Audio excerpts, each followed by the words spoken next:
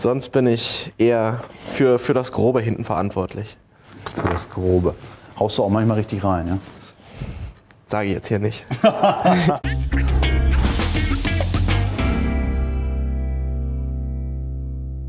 Herzlich willkommen zu einer neuen Folge Dennis kocht. Heute gibt es ein Paprikaschnitzel mit Couscous und Pistaziendip. Und zwar kein normales Schnitzel, sondern wir kochen heute vegan. Mein heutiger Gast, Lennard Maloney. Schön, dass du da bist. Hi, danke, dass ich hier sein darf. Du bist ja auch ein Freund der veganen Küche und ernährst dich seit längerem vegan. Wie bist du darauf gekommen? Hat vielmehr mal damit was zu tun, dass ich mal früher mit einem Athletiktrainer zusammengearbeitet habe. Er hat mich quasi sensibilisiert dafür, auf meine Ernährung zu achten. Und ich habe es dann einmal mal probiert und bin dann in der Schiene geblieben. Sehr löblich. Wir machen Paprikaschnitzel. Kein Schnitzel mit Paprika, ein Paprikaschnitzel. Das heißt, wir nehmen die Spitzpaprika und die werden wir der Länge nach halbieren. Das kannst du auch machen. Und dann ritzen wir das einmal ein. Den Vorteil, den wir jetzt haben, ist, dadurch, dass wir das eingeritzt haben, kommt die Temperatur tatsächlich schneller da rein. Wir schieben die Paprika so auf dem Blech im Ofen. Wir wollen nicht, dass die Matsche wird, sondern wir wollen, dass die gar wird und wir die Haut lösen können. Dadurch aber trotzdem hinterher noch beim Schnitzel so einen kleinen Knack von der Paprika haben. Ja? Jetzt nehmen wir ein bisschen Olivenöl und Salz und Pfeffer. Schon mal Salz drüber machen. Das schieben wir jetzt bei 225, 250 Grad, je nachdem wie viel der Ofen kann, für so 6 bis 10 Minuten in den Ofen. Wir schauen zwischendurch mal. Wichtig ist, dass sich die Haut lösen lässt, weil das machen wir ja. Dann können wir weitermachen mit unserem Couscous-Salat. Den Couscous, den müssen wir selber nicht kochen, sondern übergießen wir nur mit kochendem Wasser. Das heißt, wir nehmen einmal eine Auflaufform, verteilen den da schon mal drin und warten dann, dass das Wasser kocht. In der Zwischenzeit können wir schon mal die Sachen für den Salat vorbereiten. Und zwar kannst du die Gurke nehmen. Die schälen wir nicht, sondern wir schneiden die am einfachsten. Also Würfel wollen wir hinterher haben. Ja. Das heißt, wir schneiden die einmal auf eine Länge, die wir gut handhaben können. Und dann schneiden wir hier runter.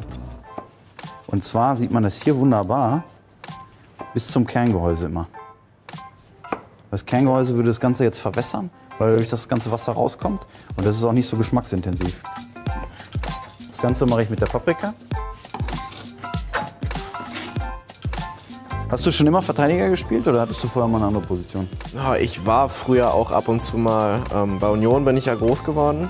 Da habe ich halt auch ab und zu mal im Mittelfeld tatsächlich gespielt. Tatsächlich auch offensives Mittelfeld. Warum, kann ich auch nicht sagen. Sonst bin ich eher für das Grobe hinten verantwortlich. Für das Grobe.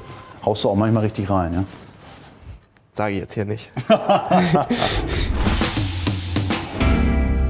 Unser Wasser kocht und das gießen wir jetzt über den Couscous. Dabei muss man darauf achten, dass der Couscous leicht bedeckt ist, weil der quellt ja auch noch nach. Die Gurke kannst du hier mit reintun. Ja. Weil wir packen die Datteln dann noch mit rein. Einmal nur aufmachen, Kern raus und dann schneiden wir die in grobe Würfel.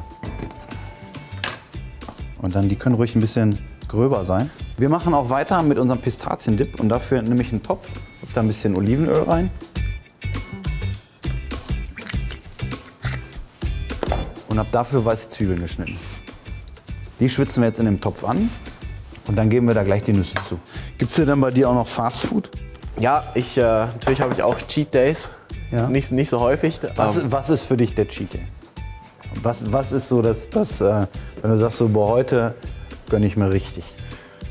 Klar, klassisch. Burger mit der amerikanischen Wurzel, den würde ich eigentlich direkt Tacos, Burger, da könnte ich mir alles reinschieben, sag ich mal so. Aber dann auch normal? Ja, genau. Also ich mache es aber mit dem Vegan mache ich es auch hauptsächlich so, dass ich das vorübergehend in der Saison mache, weil ich gerade da das Gefühl habe, dass ich da besser morgens rauskomme. Und wenn ich dann auch Urlaub habe, klar, dann gehe ich jetzt nicht darauf, ja, jetzt kann ich mir alles reinschieben, was ich will, aber da achte ich dann nicht so drauf, dass ich dann wirklich alle Mahlzeiten so vegan habe. Wir haben jetzt unseren Couscous. Wir haben Gurkenwürfel oder wie wir in der Küche sagen Brunoise, Datteln, rote Zwiebel und Paprika. Und das geben wir jetzt zu unserem Couscous. Kannst du reinkippen alles und dann mit dem Löffel schon mal so ein bisschen unterarbeiten.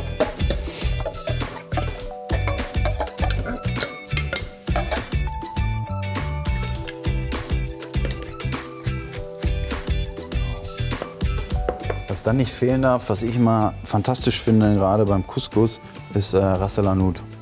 Das gibt immer noch mal so eine kleine marokkanische Note dazu, aber das passt einfach mit der Dattel und mit der Gurke und der Paprika. Das ist ja, bei Ras el Hanout hast du ja eher, da ist ja auch noch so eine Zimtnote mit drin und so. Und das ist ja Wahnsinn. Also ich habe das total gerne.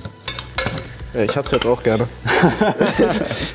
Die Zwiebeln haben wir jetzt angeschwitzt und zu den Zwiebeln gebe ich jetzt die Pistazien dazu und die Cashewkerne. Wir rösten jetzt hier quasi die Cashewkerne und die Pistazien an, geben dazu ein bisschen Essig und ein bisschen Wasser. Okay. Wozu machst du Essig rein? Essig für die Säure. Ja. Weil wenn du nur die Nüsse hast, das wird sonst schnell fad. Okay. Und das Wasser, damit wir die ein bisschen aufweichen. Hier machen wir jetzt den Saft von einer halben Limette rein. Guter Trick. Die einmal übers Brett rollen. Weil wenn du die dann aufschneidest, dann kriegst du den Saft besser raus. Okay. Und dasselbe machen wir auch mit der Zitrone.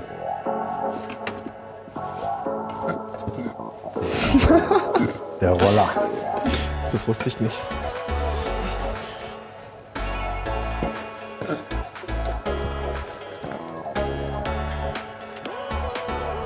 Bist du Koriander-Fan, oder? Ja. Ja. Vor allem für asiatische Gerichte liebe ich das. Man muss natürlich immer ein bisschen aufpassen, wenn man zu viel reinhaut, dann schmeckt es schnell so seifig. Ja. Und es gibt ja auch ganz viele, also der Koreaner polarisiert ja ohne Ende. Ich bin hier auch kein Fan davon, den wer weiß wie klein zu schneiden, sondern ich würde jetzt hier tatsächlich, dass wir so 3, 4 so Dinger, dass wir die so grob zupfen. Und weil wir nachher keinen Beton haben wollen, machen wir noch ein bisschen Olivenöl dran, damit das Ganze geschmeidiger wird. Jetzt haben wir unseren Couscous-Salat so gut wie fertig. Jetzt schauen wir mal nach unserer Paprika. Ich würde sagen, perfektes Timing, ne? Ohne uns loben zu wollen. Hier haben wir jetzt den Vorteil, das sieht man, die ist gegart, aber die ist nicht Matsche. Hier sieht man wunderbar, dass sie jetzt Farbe genommen hat und dass sich hier die Haut löst. Ja? Damit es noch schneller geht, damit die quasi mit dem eigenen Dampf, schlagen wir die jetzt hier kurz ein. Und dann können wir die Haut wunderbar abziehen. Okay. Was wir in der Zwischenzeit machen, wir bereiten uns schon mal quasi unsere Panierstation vor. Und zwar haben wir einmal Panko-Mehl. Das ist wie so ein japanisches Toast. Das wird halt viel gröber, das wird getrocknet. Und das wird halt viel, viel knuspriger und bleibt vor allen Dingen auch knusprig. Dann brauchen wir ein bisschen Mehl, weil wir die vorher so ein bisschen mit Mehl bestäuben. Anstatt dem Ei einfach nur ein bisschen Wasser nehmen. Okay. Weil man braucht so ein bisschen Feuchtigkeit noch, damit es besser hält. So. Unser Paprika. Hier kann man das wunderbar abziehen. Dann haben wir hier unsere Paprikaschnitzel. Jetzt legen wir die einmal in Mehl. Genau, sehr schön. Bist du dann zu Hause aber auch so kochbegeistert? Oder geht es zu Hause auch mal bei dir schnell, sage ich mal, mit normal, keine Ahnung, Nudeln mit Pesto? Ja, also Nudeln mit Pesto ist bei mir zu Hause so ein Knackpunkt. Ne? Ich mache den ganzen Tag so viel Nudeln mit Pesto für unsere ganzen Kollegen, sodass ich zu Hause das nicht mehr mache. Also das traut sich nicht mal meine Freundin zu wünschen mittlerweile. Ja. Aber tatsächlich koche ich jeden Tag zu Hause. Nicht schlecht. Zu unserem Schnitzel haben wir noch einen wunderbaren Pistaziendip. Das geben wir jetzt in den Mixer und mixen das einmal richtig kräftig durch.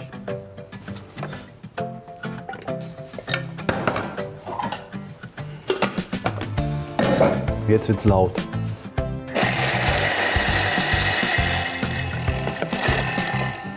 Unser Öl hat schon schöne Temperatur, das heißt, wir können jetzt die Paprikaschnitzel reinlegen.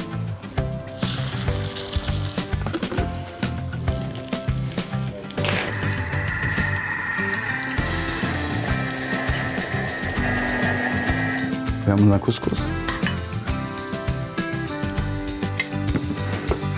So. Paprikaschnitzel mit Couscous-Salat und Pistaziendip. So, dann wollen wir mal schauen, was wir da fabriziert haben, oder? Aber ich finde den Dip irgendwie am krassesten von allem. Du merkst richtig, wie crunchy dieses Schnitzel ist durch dieses Panko-Mehl. Ne? Das ist der Wahnsinn. Lenny, vielen, vielen Dank, dass du da warst. Danke, dass ich das hier war sein richtig durfte. cool. Ja, sehr gerne. Und für euch auch. Das ist einfach ein absolutes Gericht für Sportler. Du hast mit dem Couscous Kohlenhydrate, Proteine. Wir haben die Fette durch die Nüsse. Wir haben Vitamine von der Gurke, Paprika. Das ist einfach ganz viel Spaß beim Nachkochen. Macht's gut, bis zum nächsten Mal. Ciao. Wiedersehen. Ja, ich weiß, ich sag immer Wiedersehen.